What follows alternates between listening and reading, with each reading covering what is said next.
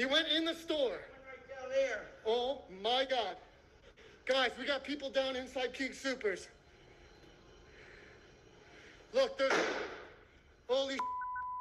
We know of 10 fatalities at the scene, including one of our Boulder PD officers by the name of Eric Talley, who's been on the Boulder Police Department since 2010.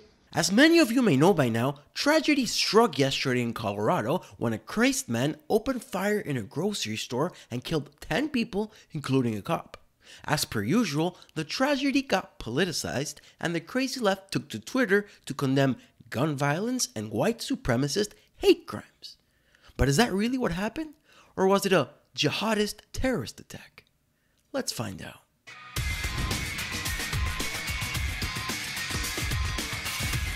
Right after the news broke, the misinformation and politicization began. You had activists calling for gun reform, claiming, wow, look at all the damage one person could do. Nobody should own an automatic weapon. And it's true, it's a lot of damage, and one crazy person can take a lot of lives. That's true.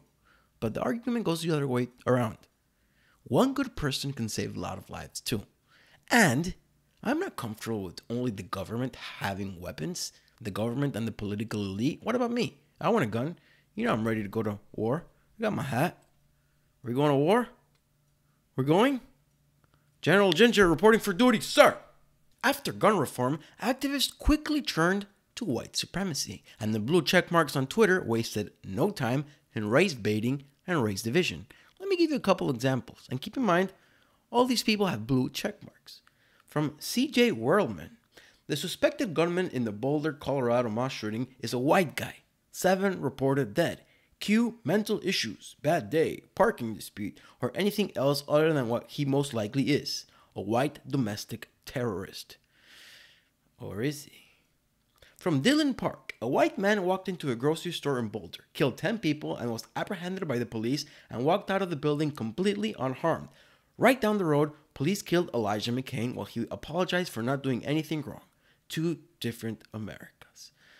Oh man, that's embarrassing. Tay Anderson, Aurora, Colorado, 12 dead, white male. Charleston, 9 dead, white male. Atlanta, 8 dead, white male. Boulder, 10 dead, white male.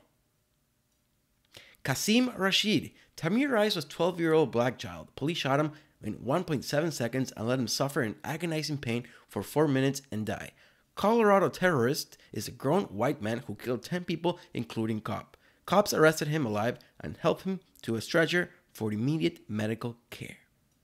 I mean, he got the Colorado terrorist part right, but he wasn't a grown white man. He was not that. Now, it wasn't just the blue checkmarks who were peddling on misinformation. Twitter got in on the action as well. Politics, trending, Elijah McCain. People are comparing the arrest of the white male suspect at the center of the recent shootings. Wrong. No white male. That's misinformation. And let me explain why. According to Jack Posobiec, we call him Poso around here, things are not as they seem. And why are we trusting Poso's opinion? Well, it's not an opinion. Time and time again, he has proven that his sources are not only reliable, his White House sources, but he beats the mainstream media every time. So that's why we keep going back to the well. Now, what does Poso have to say? Early information from a national security agent suggests that the Boulder shooter planned to target the Trump rally in Colorado Springs, February 2020, but decided to wait until the next one on March 13 in Denver, but it was canceled due to COVID, per White House official. Colorado GOP headquarters was also scoped out, same with a few Christian, Catholic, and Mormon churches, LDS temples, not certain yet why he settled for Market, per official. National security agencies are tracking information that Boulder shooter Ahmad Allissa planned to travel to Syria in summer 2020 but was unable to do so due to COVID lockdowns, per White House official. Does that sound like white supremacist to you? Ahmad Allissa? That's not a white supremacist's name. Not even close.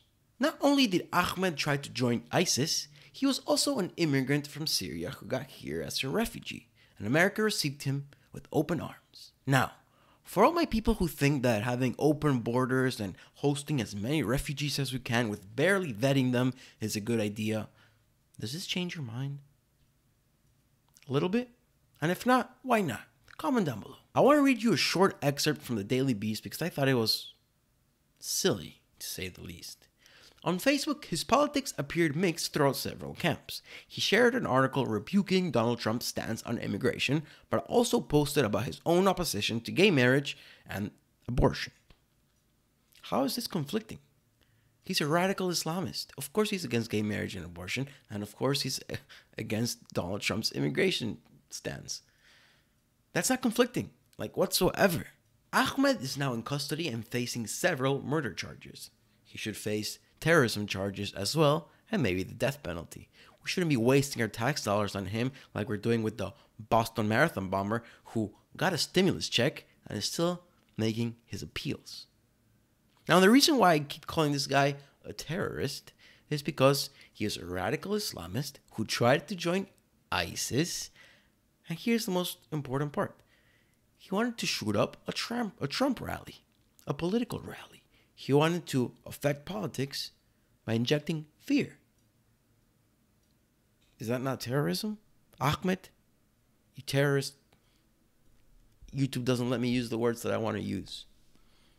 And that's it for today. I wasn't planning on making this video, but the shooting plus the race baiting really pissed me off. If we learned anything other than the fact that terrorism is bad and shooting people is bad, it's this. Whenever tragedy strikes, don't be so quick to get on Twitter, because you're most likely going to end up looking like an idiot. Now, as always, comment your opinions down below. Like, subscribe, share. Thank you for watching. Get yourself a gun, and see you next time.